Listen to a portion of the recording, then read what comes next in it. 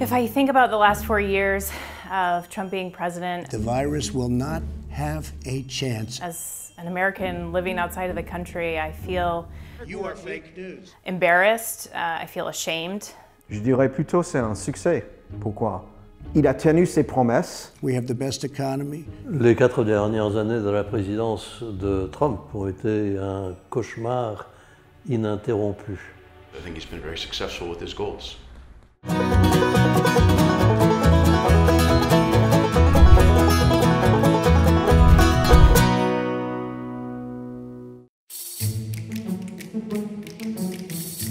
Although they're similar in age, I think if you look at their vitality, there's quite a big difference.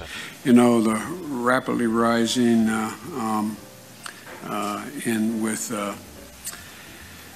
I don't know. It's true that it is disappointing that that's where we came to. La politique est souvent le choix entre le mauvais et le pire. Mais cette fois-ci, je ne suis pas tout à fait d'accord avec ça. When I think about this idea of all Americans, we hear about Trump talking about America first, and he really tries to get everyone motivated around this idea of all Americans. But now we're finally protecting our nation, rebuilding our cities. But everything that we've seen is it's not America first, it's whatever Trump thinks that day. Je crois que ce n'est pas possible parce qu'il y a toujours cette split, 50-50 dans les mentalités américaines. Joe Biden, absolument, il l'a dit pas plus tard qu'hier. I work for those who vote against me as hard as those who voted for me. That's the job of a president, to heal.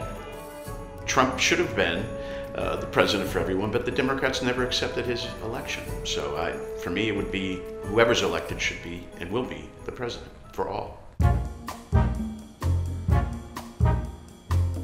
The radical left. Will you shut up, man? Listen, who is on your list, Joe? Who's on your list? Right. Gentlemen, I think we've ended this. He's going to pack the court. We have ended. Not going to give a. Je l'ai vécu le temps de 10 minutes avant d'éteindre la télé.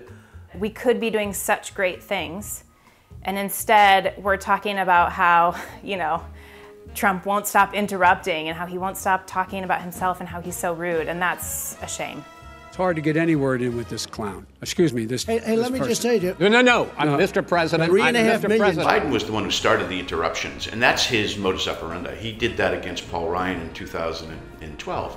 So Trump had to put an end to it. So I'm not happy about it, but Trump did what he had to do.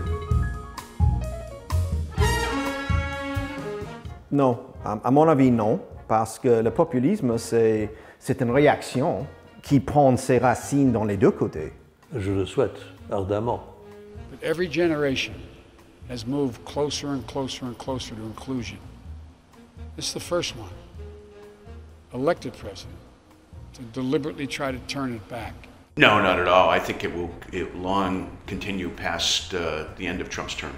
Changing the president is of utmost importance, but it doesn't fix everything, and that's up to the rest of Americans to really take on and do to put some of that to rest.